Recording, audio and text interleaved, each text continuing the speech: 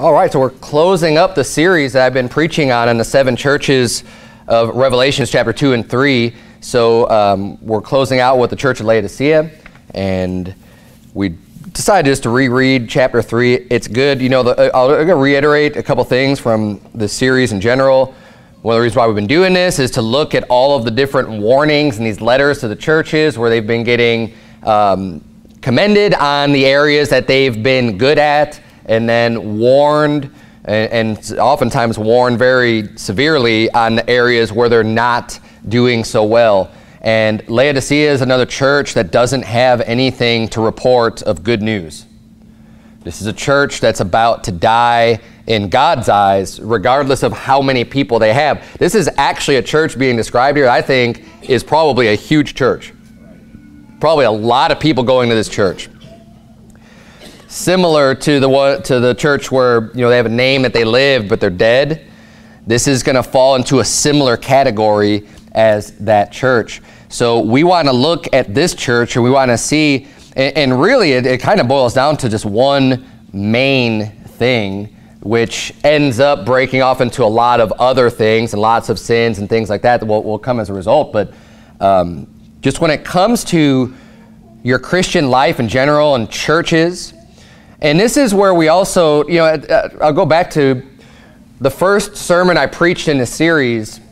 I went over how we don't believe in dispensational doctrine, where they'll teach that all of these 7 churches are different church ages, and you know, you've got, now we're in the day of the Laodiceans and stuff like that. The reason why this gains any traction at all is just because there's a lot of churches today that have the same problems that the church of Laodicea had. So this is why people pick up on it, because there's truth to that. Because there's a lot of churches out there that are very lukewarm. They're not hot, they're not cold, they just kind of are, they just kind of exist. They're real plain and neutral and don't really have much in the way of serving the Lord in general. They've turned more into social clubs and events to just talk to people once a week, and you come in and you leave the same exact way, and there's really no work going on for God, but people just keep showing up week after week after week, and it's just lukewarm. And there's tons of churches out there today like that, which is why some people will fall for the dispensational doctrine. But I've already preached on that. You can listen to the first sermon I preached in the series, where I go over how it's just kind of ridiculous, because where you're going to point to all of the other ages, right? Where's the starting point? Where's the stopping point? They want to just focus on this one. Well, we're going to be focusing on this church because it's a big problem. And this morning, if you look down, let's reread some of these verses here, starting in verse number 14 of Revelation chapter 3. The Bible says, "And unto the church, the angel of the church of the Laodiceans write, These things saith the Amen, the faithful and true witness, the beginning of the creation of God. I know thy works," just as it starts off with every other church. I know thy works. Churches are judged by their works. "I know thy works, that thou art neither cold nor hot." He's saying, you're not hot, you're not on fire for God, you're also not even cold. He says, "I would thou wert cold or hot."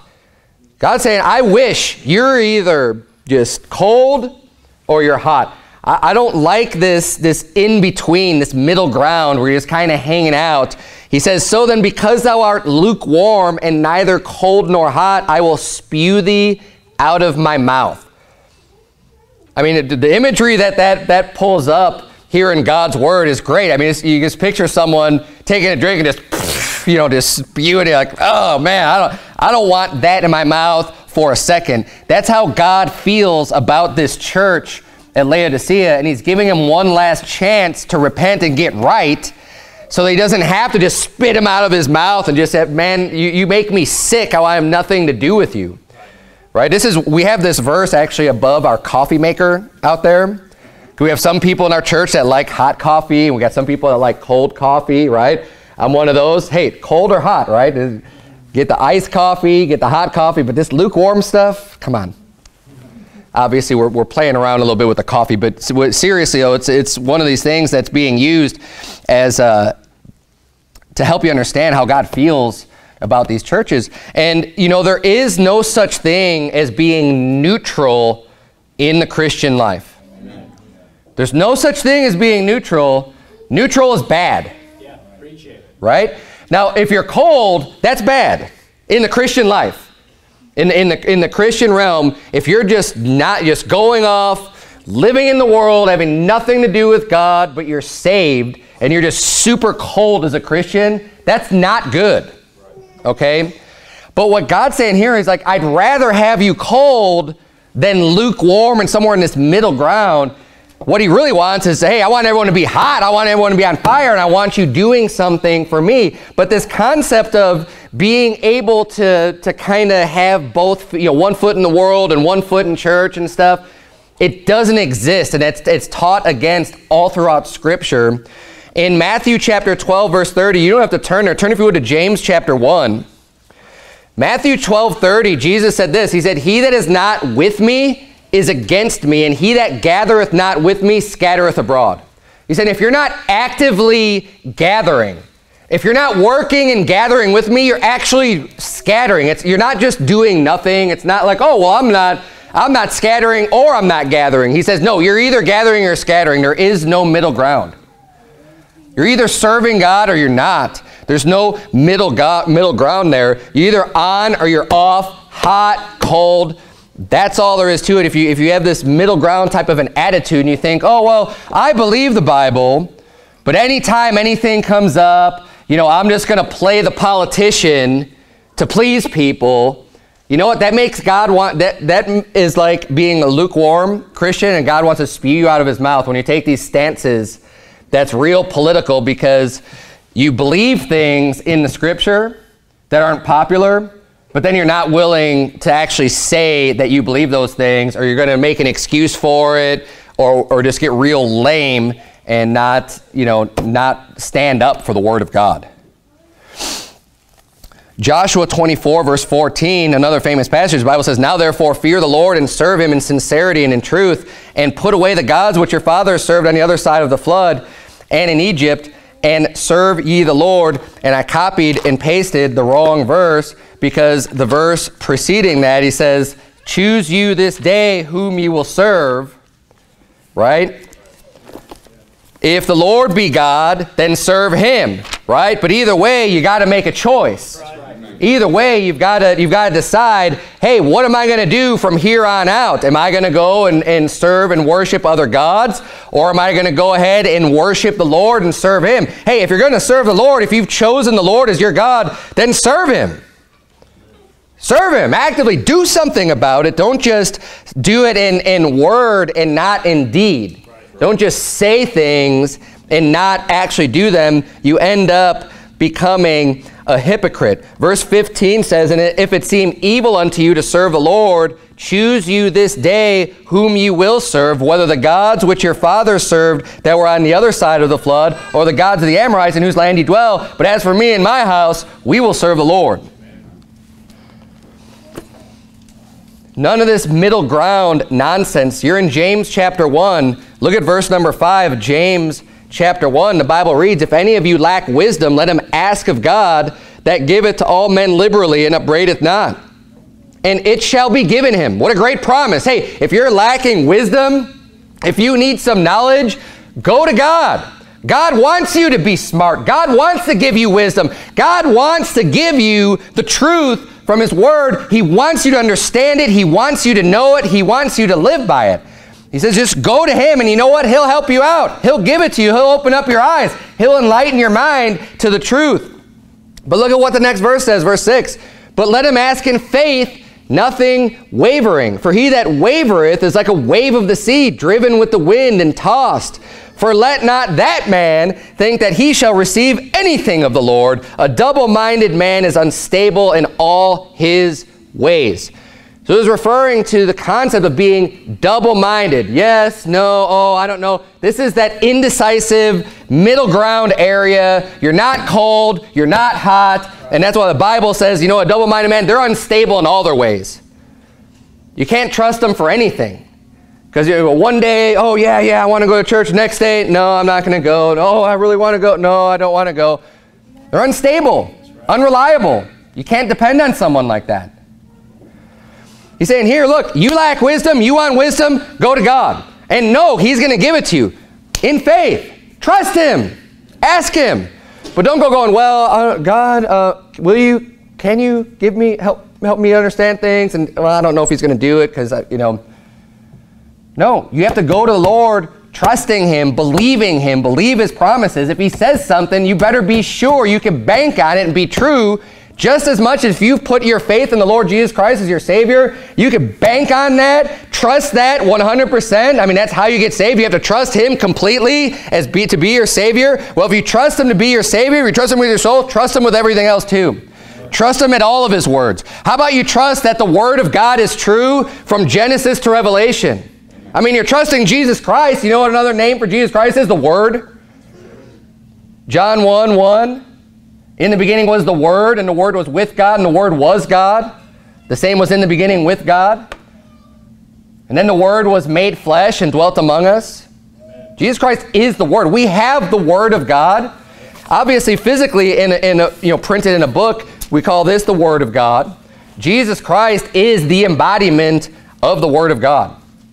Amen. The Word of God is the truth and the light. Jesus Christ is the way, the truth, and the life.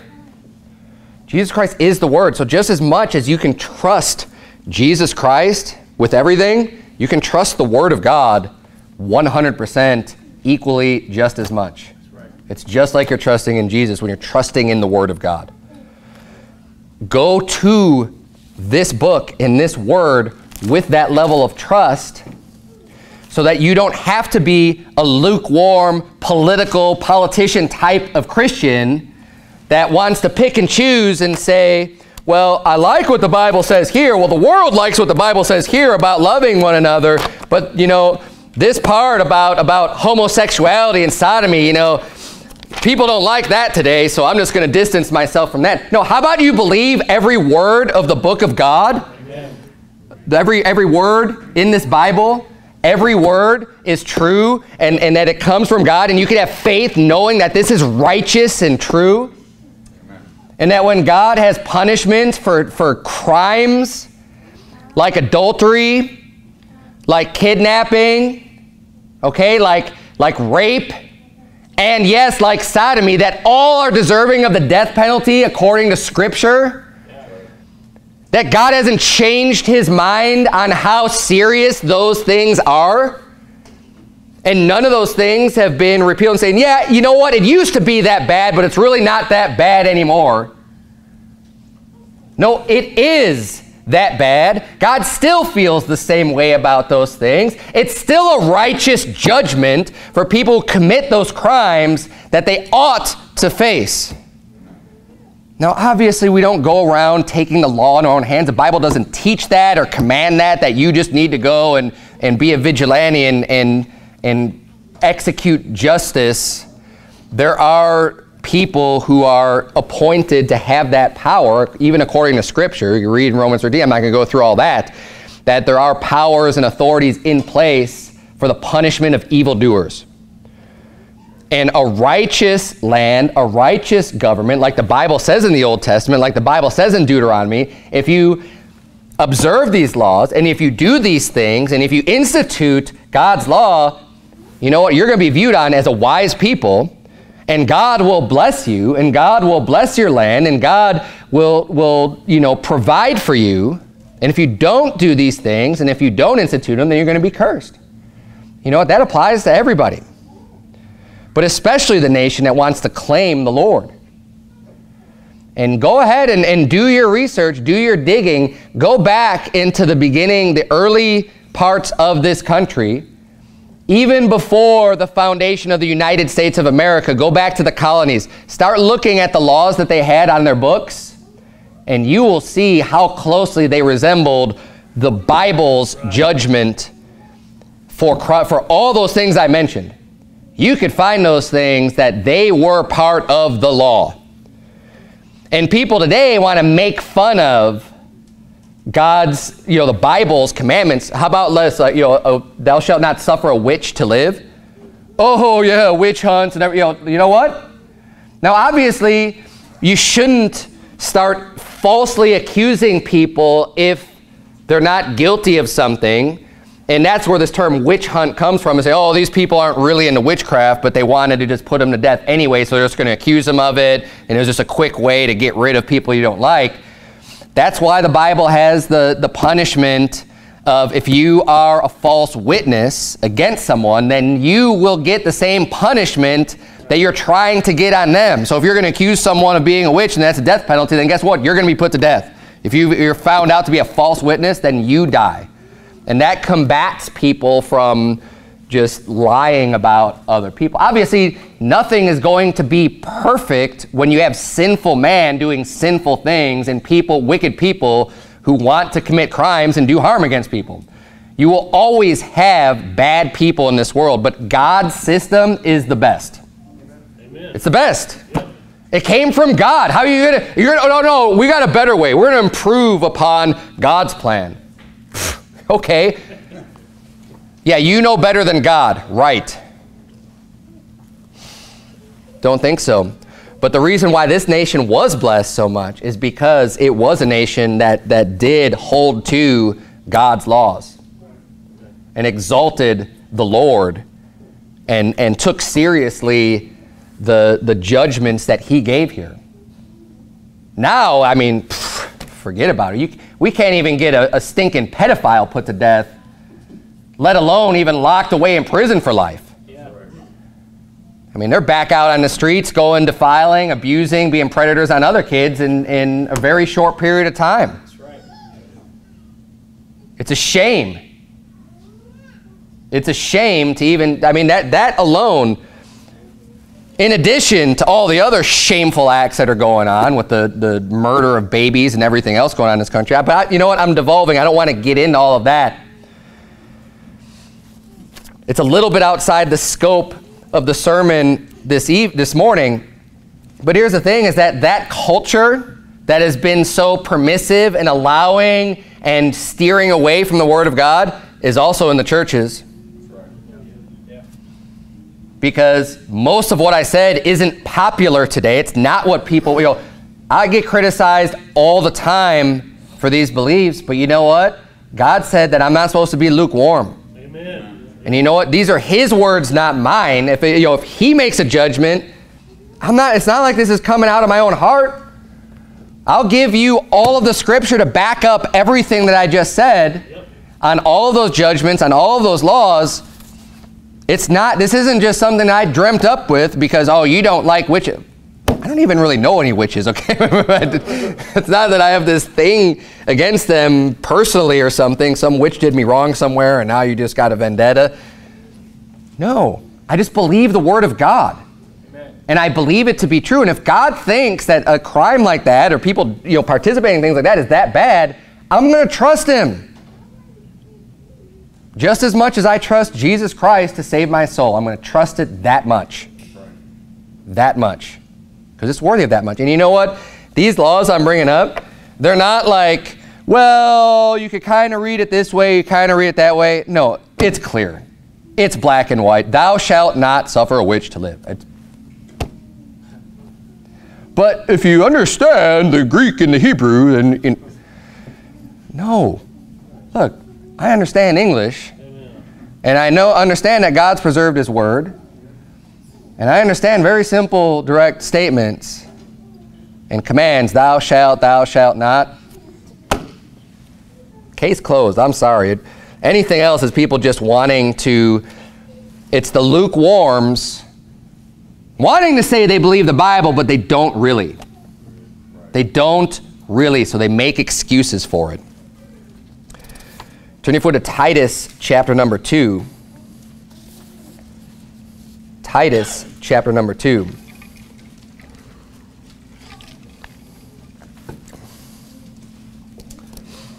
God wants you on or off, cold or hot.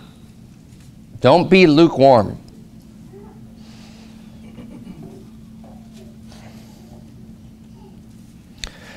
And I think, a lot of people are kind of naturally that way. In general, at least I know a lot of men are.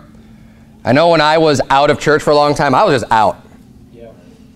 I didn't want to say, I didn't even talk about, God and the Bible and stuff, because you know what? When you're out, just be out. When you're in, get in.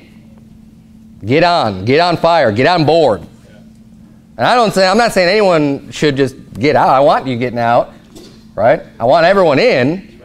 But if you're going to be in, get on board, get on fire, get hot. That was great yesterday. You know, we had a lot of people here. They're on board, on fire, lots of zeal. It's refreshing. Isn't it refreshing? Because look, our church carries about its own zeal. I'm encouraged by all you. I love seeing you showing up week after week, and we're continuing to do work. But sometimes, you know, you could fall into habits, and we just keep going out. And you know what? Praise God, we're still going out. We're not getting, you know, drugged down. But man, you get into company with a whole nother group of people that are saved, and they're on fire, and it's newer to them. It's like, wow, that's reinvigorating. That kind of fans the flames a little bit. Like, this is great. That's right, yeah. This is awesome.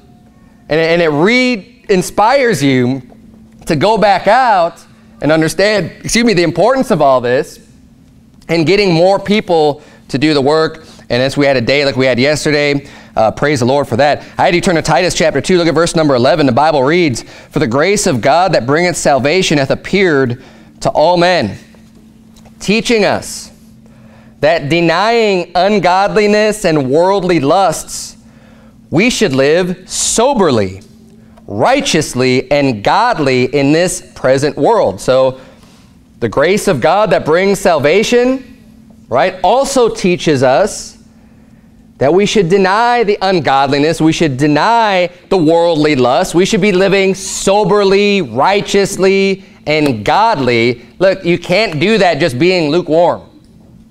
You're not going to live that kind of life just not really caring, oh, whatever. You need to be sold out on these things. Verse number 13, "Looking for that blessed hope and the glorious appearing of the great God and our Savior Jesus Christ, who gave himself for us," look at this, "that he might redeem us from all iniquity and purify unto himself a peculiar people zealous of good works." So that first part, that he might redeem us from all iniquity, you're saved today, he's done that. But he's not done with you. That's not all he wants to do, is just redeem you from all iniquity. He also wants to purify in himself a peculiar people. Peculiar means you're different. You're not like everybody else. Lukewarm means you just kind of want to blend in as much as possible. You know, you're not really identifying with the people who are really hot, or you don't want to identify with the people who are real cold. You just kind of want to be somewhere in the middle. And God wants to spew you out of his mouth if you're like that. He wants you to be different. He wants you to be peculiar. People go, wait, you do that, or you don't do this, or what? You know, yeah, because I'm different. Because I actually believe the Bible, and I'm actually going to do what the Bible says. And he wants you to be zealous of good works. He wants you to be on fire. He wants you to have that zeal, wanting to do right and serve the Lord, and not just give lip service to it, but actually do it. Actually do it. All day long you run into Christians that say, oh yeah, this is great or that's great. But what are you doing? What are you doing with your life? Are you really zealous for good works? Because that's why God saved you. That's why Jesus Christ shed his blood for you. Not just to save you from your sin, which he did, but that you would be a peculiar people zealous of good works. And then verse 15, "These things speak and exhort and rebuke with all authority." Why can we have authority to preach these things and to preach, hey, look, God wants you to be zealous of good works? Because it's in the Word of God. All authority, no doubt. "Let no man despise thee." Don't despise me. I'm the messenger. Back in Revelation chapter 3, so God says, don't be lukewarm. And this is an entire church full of people who are lukewarm. Not hot, not cold. I don't really want to get off into sin, but I don't really want to do anything for the Lord either.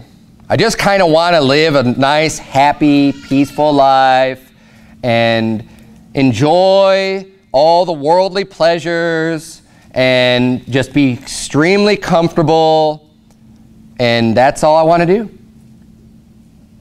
That's lukewarm. That's lukewarm.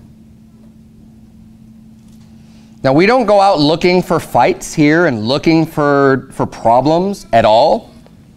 But what happens when you serve the Lord is that those things will come your way.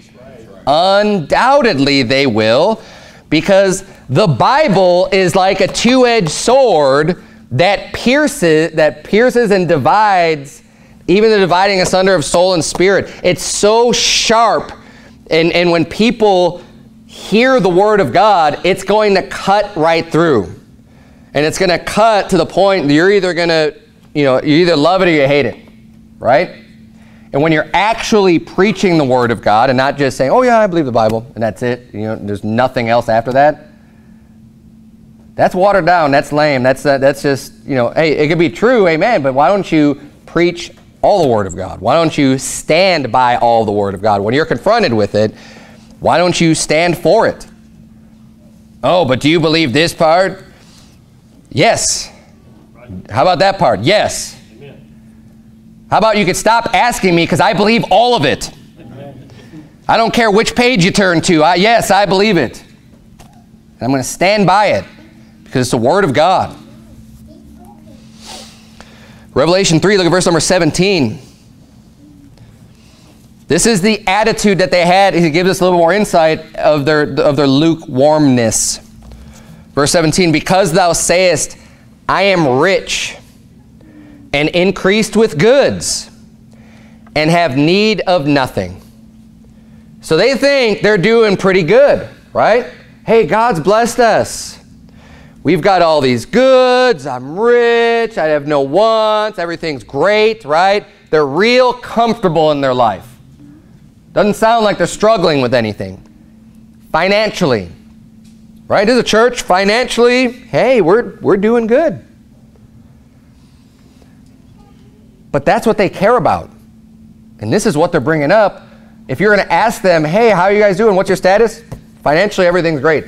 They're focused on their financial wealth, their increase of goods, and not having need of anything. But here's how God sees them as we continue reading that verse. And knowest not that thou art wretched and miserable and poor and blind and naked. In their mind, they think, hey, I'm rich. I've got all this stuff. Everything's great. I'm not hungry. I've got it, I've got it made. I've got it all.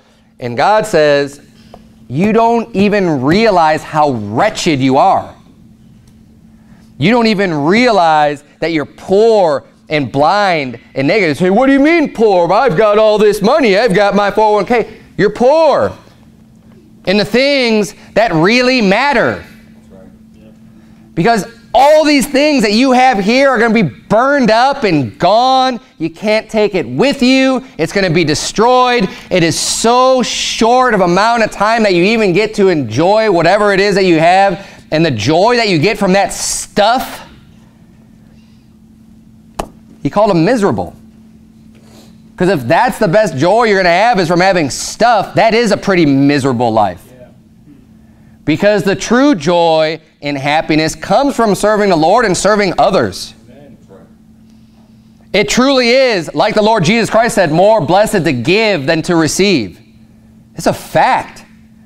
And if you're not aware of that, and if you don't know that because you haven't experienced it, then you're missing out on a lot of joy. Because it is more blessed to give than to receive. It's not all about you and what you can get and your goods and your riches and how big barns you can build for yourself.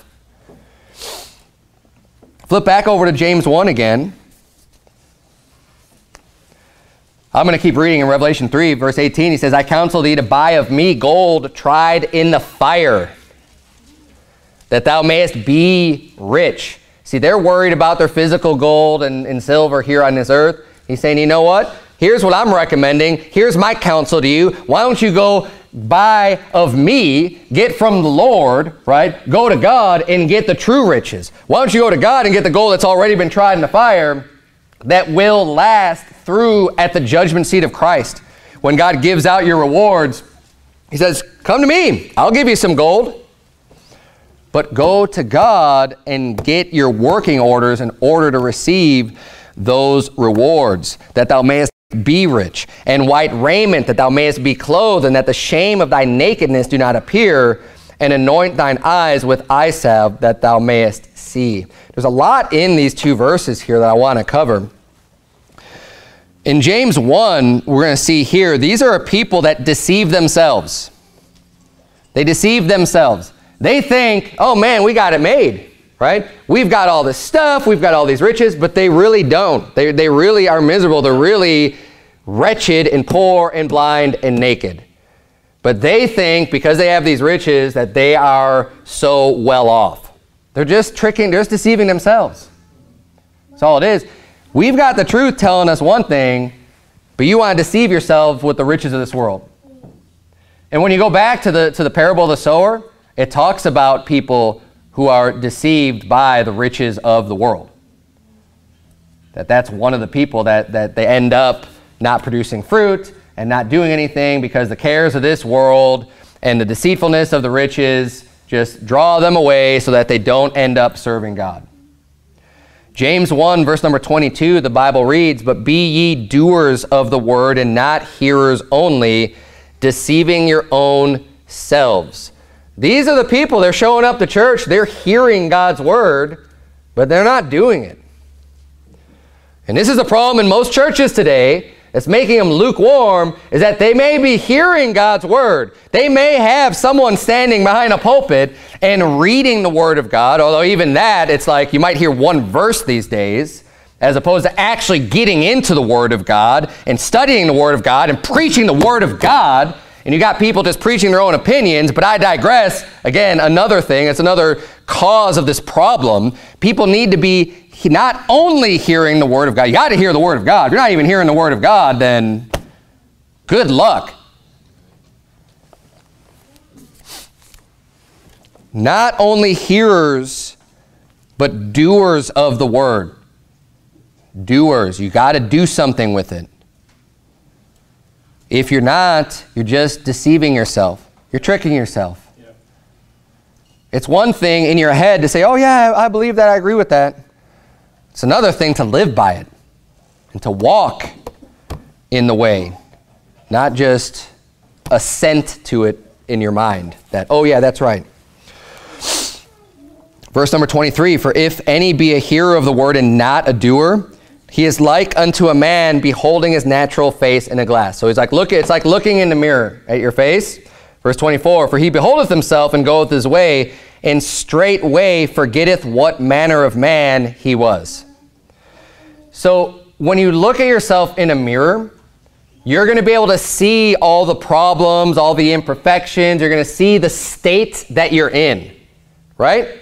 The good, the bad, everything. You can look in a mirror and you'll be able to see, oh man, no, I got all this hair growing out my nose. This is me looking in the mirror, right? Hair growing out of my ears and all this stuff, and I got to deal with all these different things. And or you've got some big boil or blister, whatever. I've got all these different things I'm looking at. I'm like, hey, but there's still some hair that's not great. It's cool. But whatever it is that you see in the mirror, you know, when you go and you just say, oh, okay, great, and then you just walk away, you just forget everything that you saw. Those are the people who are the hearers of the word and not the doers. See, you can see it, but if you don't do anything about these problems that you're seeing, nothing changes, right? I mean, I know it's real simple. But if you just hear God's word, oh, yeah, that's right. Oh, that's a sin. Oh, okay, yeah. But then you don't do anything about it. See, the Bible will shine the light on you personally. When we go through this book, if it doesn't today, maybe it will next week. If it doesn't next week, it'll do the week. You know, at some point, you're going to come across something where you've got this Word of God as this big mirror. And I'm going to be up here reading the Word of God and preaching the Word of God. And it's going to shine on you, and you're going to be like, oh, man. Ooh, I'm guilty of that. Oh, God doesn't like that? And you'll hear it here, you'll see it, like the glass. But if you don't do anything about it, if you just walk out of here and just go on with your life and do nothing, to change and to improve and to fix what was reflected back on you from the Word of God, you're just a hearer of the Word and not a doer. And you're just going to forget about it. And that's true. You can hear warnings from God's Word, and if you don't deal with it, you'll end up just forgetting about it. But the problem with that is that you're going to continue doing, or whatever the problem is, it's still going to be in your life. And when you have sin in your life, God's going to be coming down on you for that. Yeah. As a child of God, God's going to be chastening you and disciplining you and correcting you. And you're going to have to continue to go through with that until you can actually go, oh, yeah, I need to deal with this. And just do it. And don't be a forgetful hearer, but a doer of the word. Verse 25 says, but whoso looketh into the perfect law of liberty and continueth therein, he being not a forgetful hearer, but a doer of the work, this man shall be blessed in his deed. You know, this is pretty interesting too, because he talks about the perfect law of liberty and continueth therein. He's not a forgetful hearer. He looks into the perfect law. He looks into the word of God, and he's a doer of the work. This man shall be blessed. God will bless you for that. Flip over to Luke chapter 16.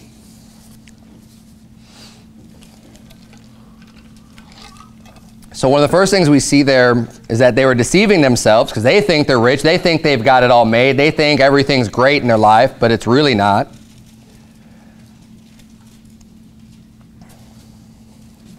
And, you know, part of the reason could very well be because they're not even hearing the Word of God. I know it's a problem in a lot of churches today. You could go in, you're not even getting that mirror to see what shape you're in because you're not hearing the Word of God. It's not shining that light. So people come in, they leave, same, week after week. They'll say they believe the Bible. They're not reading it on their own, and they're not hearing it from the pulpit. Shame on both of those things. If you're a born-again believer, you ought to be reading your Bible every day. You shouldn't have to rely on me to hold up the mirror to your face. How about you hold up the mirror to your own face by getting your face in this book? Amen. It's good. Take the responsibility on yourself, and you know what? You'll come here, and maybe I can help clean the mirror up for you a little bit so you can see a little bit clearly. I don't know. But obviously there's good advantages to receiving some teaching as well here at church. But the majority of your learning should be from your own Bible reading. Because you should be doing that every day. You only come here a couple days a week, if that. Right. Luke chapter 16, we're going to look at some of the true riches. Because remember, Jesus was telling in this letter to the church of Laodicea, I counsel thee to buy of me gold tried in the fire, that thou mayest be rich. They thought they were rich, but they're not. They're poor. So let's look at Luke 16 to get an idea of these true riches. The Bible says in verse number 10, he that is faithful in that which is least is faithful also in much, and he that is unjust in the least is unjust also in much. If therefore ye have not been faithful in the unrighteous mammon, who will commit to your trust the true riches? So right there, he's making this observation, this point, this truth, that, you know, the person that can be faithful in the little things, and you can be reliable, and you can do them, you can do a good job, even on the smallest things. You're not cutting corners. You're not just going, yeah, whatever, who cares, it's not that big of a deal. The people who can say, nope, this is a job that I have to do, my name's on it, I'm doing it, I'm going to do it right. The people who can do that, you can trust greater things with. But if you can't even do the simplest, smallest of tasks, you don't know, you're too good for it or whatever, who is going to want to then be like, you can't even do these simple jobs. You're not going to get anything better than that. Don't expect to get better. And this is the mindset that kills people actually out in the workforce on the job. People who start off getting, entry-level, low-level jobs, and they don't like it because it doesn't pay much. They don't like it because it's not a fun job. They don't like it because you got to do work that just no one really wants to do. But the people then who act like that and just don't do the work then, and they do a really bad job just because they don't like and they don't want to do it, you're never going to improve. You're never going to move up. No one's ever going to promote you to do anything else. Because if you're doing a poor job in these easy, mindless jobs that, yeah, you don't like it, but if you can't even do that, no one's going to think that you can do anything else because you're already so bad at that job. Right.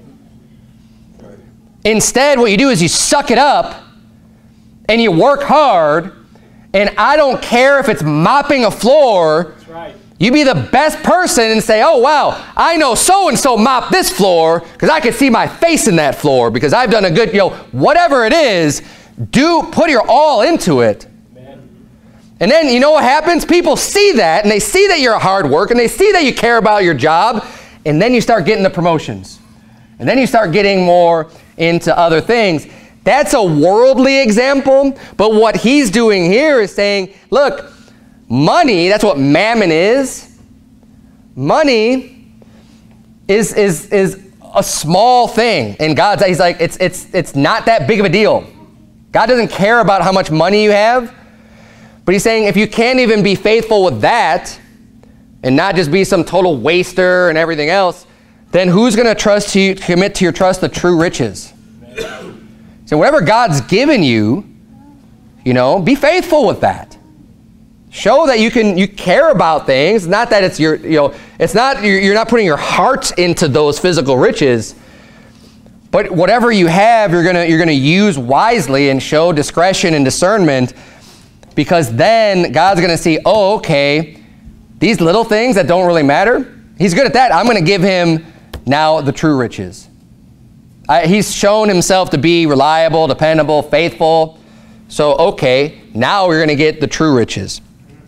Verse 12 says, and if you have not been faithful in that which is another man's, right, working for someone else, treating, and that's another thing too, so many people, I've seen this in various jobs that I've had, they work for somebody, and they don't care at all what happens to the product that's being sold or whatever. And it's like, whatever. And they could just toss it around. And those are the same people that never get anywhere. Because how can you expect to ever get your own stuff, maybe have your own business, have, the things that belong to you ultimately, if you can't even take care of someone else's stuff? You're never going to make it there. You're never going to get there. If you have not been faithful in that which is another man's, who shall give you that which is your own? But then look at verse number 13, because this is really important. No servant can serve two masters. For either he will hate the one and love the other, or else he will hold to the one and despise the other. You cannot serve God and mammon. And this goes back to the lukewarmness of people want to have one foot in, one foot out. I want to amass all this wealth and have all this money and have this comfortable life. Oh, but then I also want to serve God too. You don't get it both ways. There is no in between. Everyone wants to have that perfect in between. It's not there. It's one or the other. I mean, this is what Jesus said. You cannot serve God and mammon. You're either going to do one or the other. You can't do both. Pick one. Are you going to live for money and just work to just achieve as much money as you can, or you're going to work for the Lord? Right.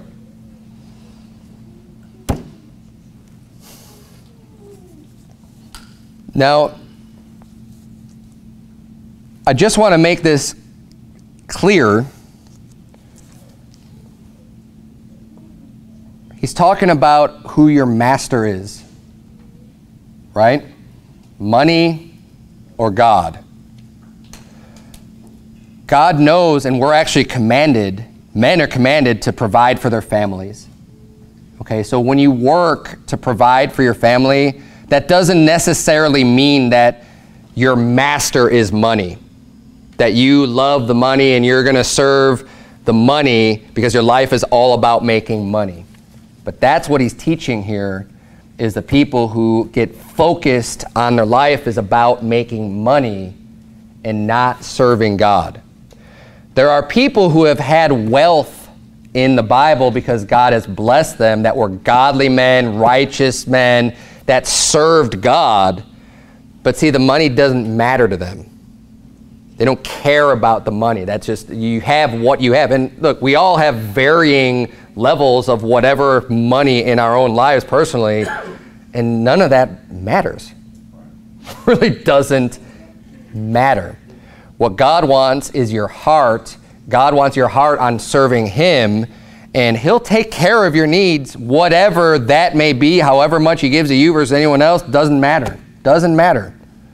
He wants you serving Him. That's why in verse 14 there in Luke 16 it says, and the Pharisees also who were covetous heard all these things and they derided. See, the Pharisees heard this, they didn't like it. Why? Because they were covetous. Because covetous people love money.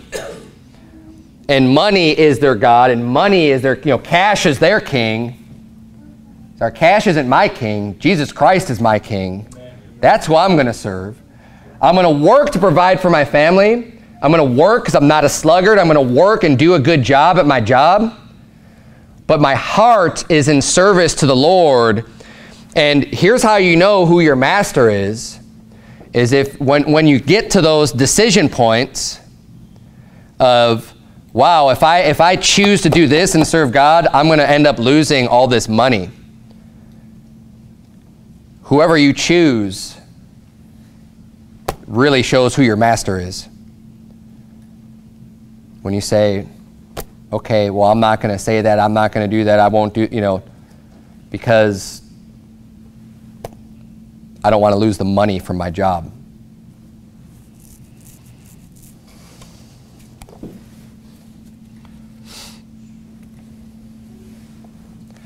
And it's out there, and you'll be tried. I think more and more people are going to be tried. Get ready for it. Yeah. Right. The more perverted our culture becomes, and the more this cancel culture grows, and people, the alphabet mafia want to go around, and the alphabet animals want to go around and just shut people down, and find out where you work, and tell your boss what you actually believe. Yeah, you actually believe the Bible. They're going to try to get you to lose your job. And you know what? You have a choice. Are you going to be ashamed of the Word of God? Are you going to be ashamed of Jesus Christ? Are you going to deny Him and deny, oh, no, I don't really believe that?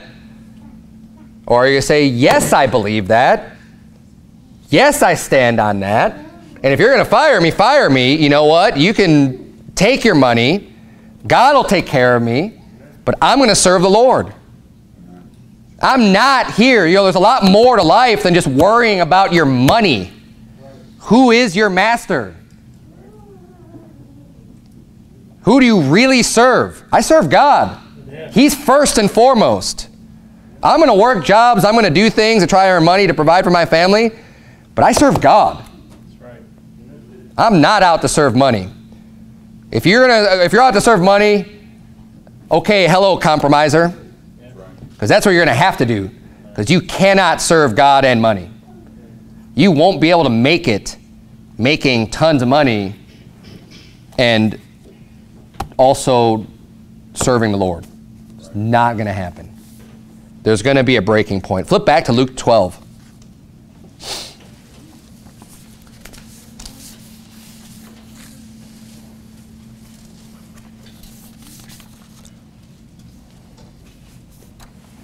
I have to get through this kind of quickly. Very familiar passage of Scripture. I love this Scripture. We need to be reminded of this, I think, just regularly anyways, these great truths. This is the type of truth. This is the thing that's killing a church.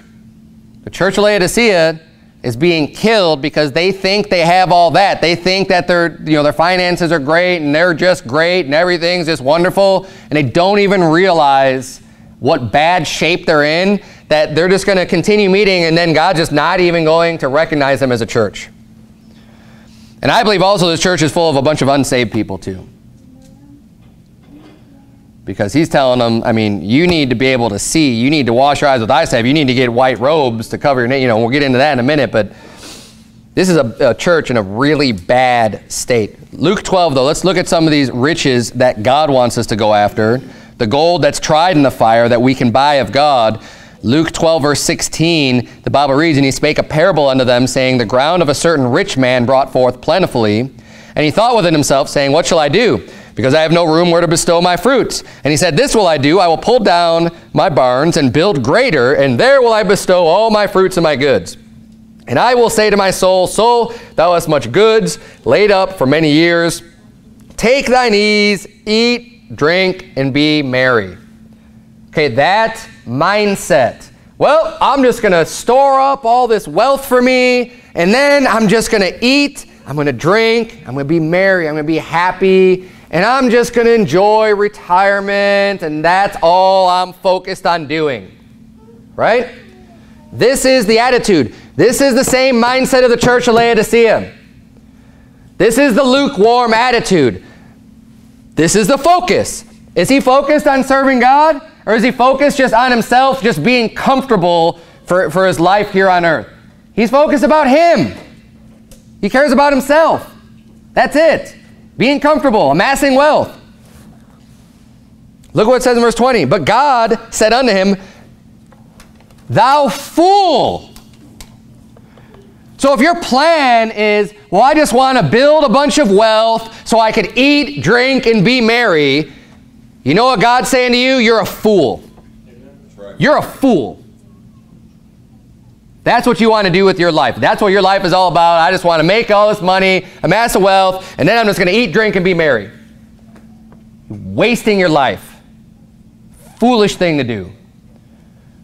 He says, thou fool, this night thy soul shall be required of thee. Then who shall those things be which thou hast provided?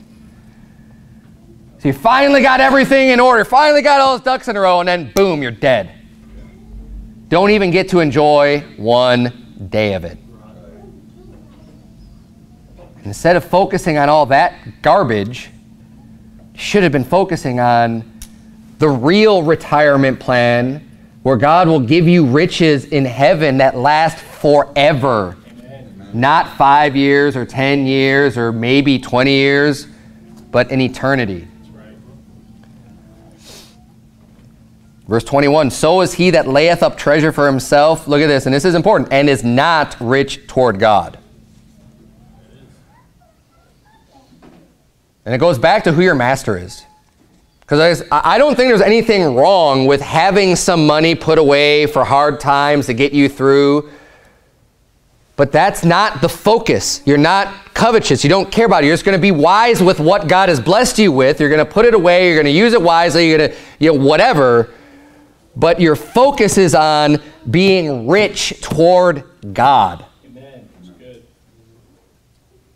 If you're not rich toward God, you're a fool. Because anything else is just going to be gone. Verse 22, and he said unto his disciples, therefore I say unto you, take no thought for your life, what you shall eat, neither for the body what you shall put on. The life is more than meat, and the body is more than raiment. He's saying that's not what this life is all about. He knows you need those things. But he's saying don't be so focused on that stuff. Don't be focused on what threads you can wear. And oh man, I've got the, I don't even know what's popular anymore. Like, who still buys Armani or the Tommy Hilfiger? I mean, that's a long time ago when that was popular. I don't know. I don't even know anymore. When I was more in the world, I just knew, you know those things. You just know, like, oh man, yeah, these things, these are great clothes or whatever. You got this name brand, that name brand. Why do you even care about that? Right. You need to be dressed. Your body needs to be covered from the environment around you. That's what clothes are for. You can do work and not get hurt, not get cut or whatever, and just be protected. Don't worry about what stinking name brand, what person you're giving all your money to because you're paying 5 times what you should be paying for the same exact thing that doesn't have that logo on it or whatever. Right. I'm digressing again. But that's not what life is all about. The life is more than meat. The body is more than raiment. Verse 24, consider the ravens, for they neither sow nor reap, which neither have storehouse nor barn, and God feedeth them. How much more are ye better than the fowls? And which of you, with taking thought, can add to his stature 1 cubit? If ye then be not able to do that thing which is least, why take ye thought for the rest? Consider the lilies, how they grow. They toil not, they spin not. And yet I say unto you that Solomon in all his glory was not arrayed like one of these. God's saying, you know what? The lilies have better clothing than even the richest person in the entire world had. King Solomon, that had every resource at his fingertips. He could get whatever he wanted. And money wasn't an issue for him. And the clothing, the threads that he wore, not even like a lily. If then God so clothe the grass, which is today in the field and tomorrow is cast into the oven, how much more will he clothe you, O ye of little faith? And seek not ye what ye shall eat or what ye shall drink, neither be of doubtful mind. There's that doubtful mind again, right? People who are unstable because they're tossed about and just they're double-minded. Just trust the Lord. Amen. Trust him. Don't waver. When he says to serve him, serve him.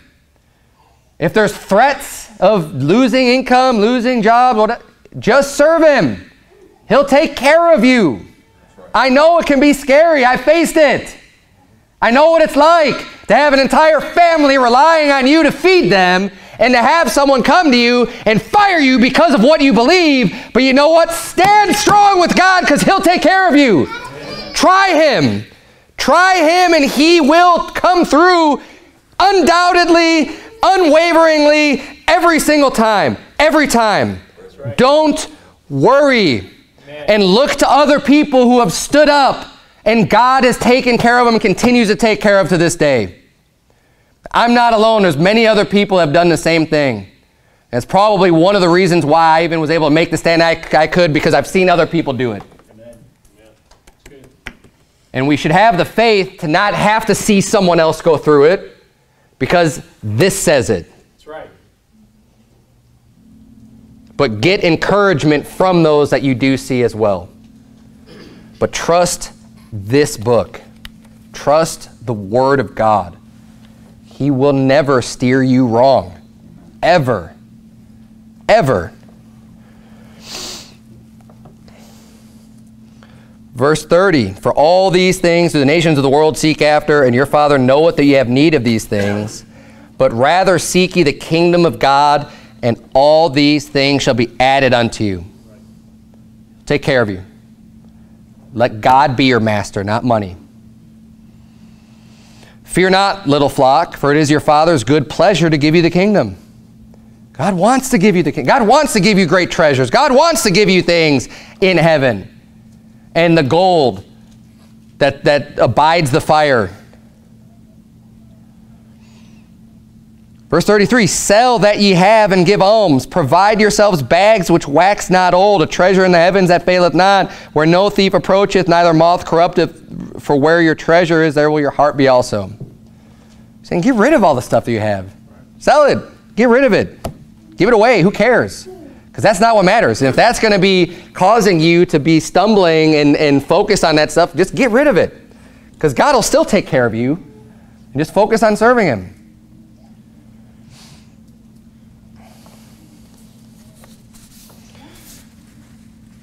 All right, I'm going to skip over this part where it talks about them being blind and naked.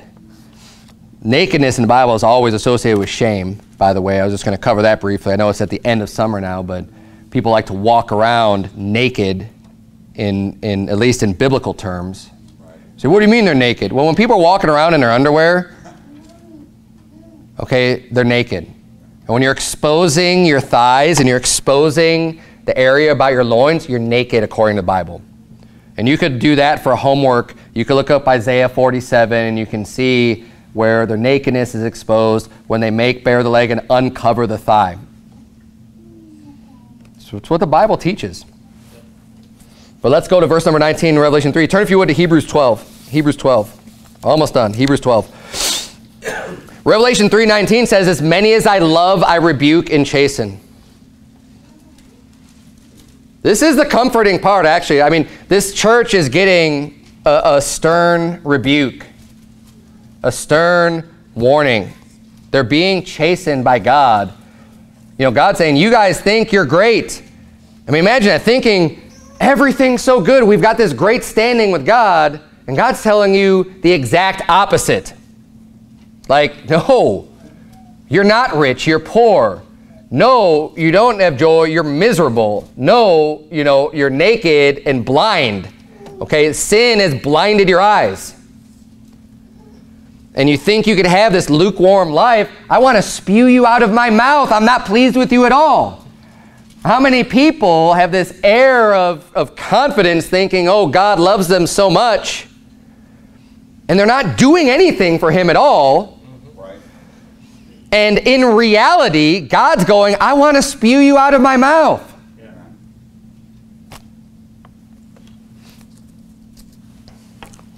But the comfort that you can take when you hear these types of messages is when he says, as many as I love, I rebuke and chasten. If you're getting rebuke and chastening from the Lord, take comfort knowing that he loves you, because you wouldn't be getting that if he didn't love you. That's right. He would just leave you to your own devices. That's why parents that love their children will discipline them, correct them, rebuke them, and teach them the right way. Parents that don't love their children, let them go off and do whatever they want. And the reason why parents do that is because it's too hard. Oh, I've got these other things to do. Other things are more important. Oh, they did that. Oh, whatever. I don't want to deal with that. Oh, they're getting in trouble here. Pfft. Just don't do that in front of me. Go off. Those parents don't love their children. That's right. They may say they love their children, but they don't. You could say it in word, but if you're not loving them in deed, you don't love them. That's right. Hebrews 12, verse 5. The Bible reads, and ye have forgotten the exhortation which speaketh unto you as unto children. My son, despise not thou the chastening of the Lord, nor faint when thou art rebuked of him. For whom the Lord loveth, he chasteneth, and scourgeth every son whom he receiveth. Every son gets disciplined. You're born again, child of God today. Guess what? You're going to be getting punished by God at some point in your life, because he punishes every son. Because none of his children are perfect, and we all need correcting, and it's going to come. Just as sure as every other child physically that grows up needs correction. They all do. Foolishness is bound in the heart of a child. That's why God's given us the rod of correction, to drive it far from him. But take comfort in knowing that God loves you if he's chastening you. Verse 7, if ye endure chastening, God dealeth with you as with sons. He's dealing with you as family. You're a son. He loves you. Yeah, you don't like getting the spanking. You don't like getting chastened. You don't like getting that discipline at the time. But you can still know in the back of your mind, you know what? I brought this on myself. It's my fault. At least God loves me enough to put me through a harder time or this punishment. Because if he just let me just get away with everything, then I'd be worried, as it says here, for what son is he whom the Father chasteneth not, in verse 8, but if he be without chastisement. So if you're able to get, and I'll say this too, look what it says, but if he be without chastisement, whereof all are partakers, then are ye bastards and not sons. If you can go off and get into whatever sin, and you're never getting punishment from God, like you're never having these bad things happen to you as a result, you might want to check that you're even born again. That you're even a child of God. Because if you never, ever, ever, ever, ever have gotten chastised and you just, nope, you're a bastard, you're not a son. Because God will discipline all of his children. It happens. Now, it's not always immediate timing or something. It's not like you sin and it's like boom, like immediate. But it ought to be there. I mean, I can think back at times in my life where, and here's the way it works too, because you're going to be like, well, how do I know if it's of God or not? You'll know. You'll know. Because it's going to be not normal what's going to end up happening to you as what would happen to everybody else. I remember getting severe punishment on something that I had done. That was a crime that I was punished for a long time ago, something I did a long time ago. And the punishment handed down on me, like I was expecting to get what everybody else gets. First offense, nope. And that lasted years. Legal problems for years over something that in the world, when it's done, it's done. Those are the types of things, okay, that you'll experience as a child of God. And man, what a headache. What a bunch of problems to have to deal with. But it means that God loves you and he wants to make it painful so you don't do it again. Right. So you could learn from it and just avoid it.